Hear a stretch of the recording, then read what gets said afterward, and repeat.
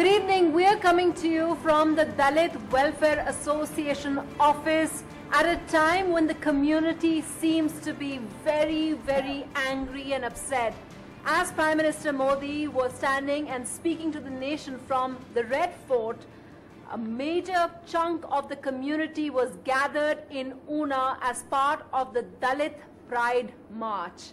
We have representatives from the community. We also have the BJP's SC/ST Morcha convener with us today. We have Bezwada Wilson, a Magsaysay award winner and also a Dalit activist. We have Dalit writer Chandraban Prasad joining us.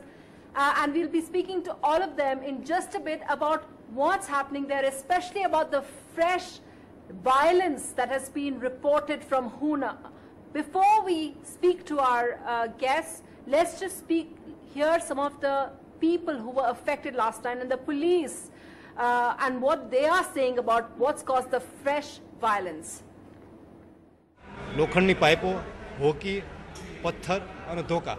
બાજુમાં અમારે 50 ફૂટ જેટલી પોલીસે હતી હથિયારધારી. એ લોકો બિલકુલ અમારી મદદમાં આવ્યા નહોતા. पुलिस ने कुछ कार्रवाई नहीं की. पूरी तरह से गौरक्षकों ने पूरी दलित समाज को टेररिस्ट करके रखा ऊना में. दिन उन लोगों को समझाया भी गया लेकिन वो नहीं माने. 20 तोमतदार अरेस्ट किए गए हैं और 6 तोमतदार हॉस्पिटलाइज है. So when NDTV asked the Gujarat government and the spokespersons, we asked them to come on the show as well to speak about this. When we asked them what they felt about this fresh violence, why Dalit community in Gujarat is so angry and people from across the country are joining them, they said that it's a conspiracy to malign the Gujarat government. That's what they're saying. And so just to get a reaction on that from our guest today, Bezwada Wilson, when the Gujarat government, they refuse to come on any such discussion, but what they are saying is that it's all a conspiracy, it's a law and order problem, and to make more of this is a conspiracy to malign the government. What do you make of that reaction? No, it is absolutely irresponsible statement. They cannot say that this kind of words. When the Dalits, they just self-respect and the dignity and coming and talking about that, how can it be a law and order problem? It cannot be. And it is not also as a reactionary or anything. We are just saying that we don't want to skin your animals. We are not asking my animal you skin. If I ask somebody to skin my animal, you can say that I am doing something wrong. All these centuries you did that. Today I am saying that I don't want to do that. It is a very simple. In the democratic country, if we don't have even that kind of a right, what kind of a democracy and how can you make this as a law and order? It can't be at all. They must understand the anger, anguish of the Dalits of this country. This is the Una is just one small example actually. Right. Across the country, everybody is, I am also not happy be here in this country. There is so much problems. We are every day we are finding the difficulty. And why nobody is talking about that? And including yesterday's the Prime Minister's speech, he has not even mentioned a single word about the citizens who are dying in the sewer line. Where our flag goes up, there our citizens are living their life inside the sewer lines. 1,370 people when they died. We have given to the Prime Minister about this memorandum. We expected that the Prime Minister will definitely announce an action plan. When are they going to stop killing us in the sewer lines? Not even a single word. Definitely I feel unhappy. And I will express my anguish and definitely गुस्सा होते हैं. क्यों नहीं होते हैं? दुष्यंत जी, आपने सुना Bezawada Wilson क्या कह रहे हैं? You can see, I mean, मेरा मानना यह है जो विल्सन जी ने कहा है, भारतीय जनता पार्टी और भारतीय जनता पार्टी शासित शासन के हमारे प्रधानमंत्री इस चीज के लिए कटिबद्ध है कि महिला ढोने के और किसी भी गंदे काम को हमसे देश को कलंक से मुक्त करना है.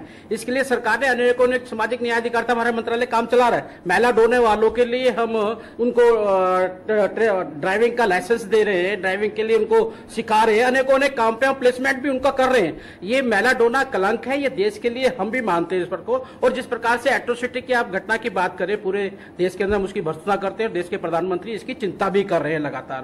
पहले ही प्रधानमंत्री हैं जिन्होंने खुलकर ऐसा बोला है. मेरा मानना यह है कि ये घटनाएं बढ़ रही हैं, सामाजिक बुराई है, इसको सबको मिलकर सभी राजनीतिक दलों को करना चाहिए. लेकिन ये ऊना में जो टूरिज्म कर रहे हैं लोग बाग, ये आंध्र प्रदेश क्यों नहीं जाते? ये दादरी के अंदर तो जाते हैं घटना पर, बाराबंकी के अंदर लड़की के साथ बलात्कार होता है, उसको जान से मार दिया, वहां नहीं जाते ये बरेली नहीं आते। ये केरल में गया, अभी केरल के अंदर 29 साल की लड़की जो LLB कर रही है उसके बलात्कार करके मार दिया गया। ये कहीं ना कहीं मुझे ऐसा लगता है ये आप चिंता दलितों की नहीं है। अभी सबने कहा कि प्रधानमंत्री बोलते नहीं है, प्रधानमंत्री ने बोला तो 30 दिन बाद क्यों बोले, जब 30 दिन बाद बोला तो कहते पार्लियामेंट में क्यों नहीं बोले।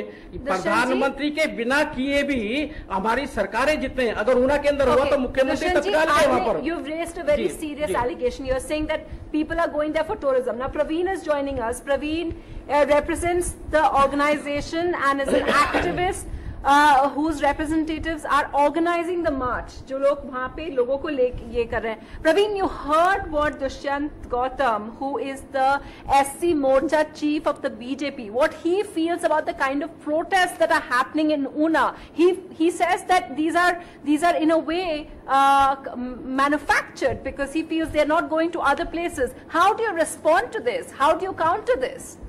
नहीं, वो आंध्र प्रदेश कब जाएंगे मैं जानना चाहता हूँ। वो बरेली कब जाएंगे, वो बाराबंकी कब जाएंगे, वो केरल कब जाएंगे। चंद्रभान जी जानते उत्तर प्रदेश से बिलोंग करते हैं। जी, उनको बोलने दीजिए। अत्याचार हो रहा है। Praveen, how do you counter this? Yeah, go ahead. You know what? This is a age-old tactics of BJP and the Sangh Parivar to divert the issue about saying what about that, whatever 1863, 1432. So, but then the fact at the ground zero is the Dalits are rising. The fact is there has been cases of atrocities for many years now, and the Dalits right now they are rising. And as far as manufacturing about the demonstration and the uprising being manufactured is being alleged, let me also respond. Even our freedom fight was manufactured. What is manufacturing? It's if somebody takes the lead, if somebody gives a call for an uprising and people uprise, that's obviously manufacturing, right?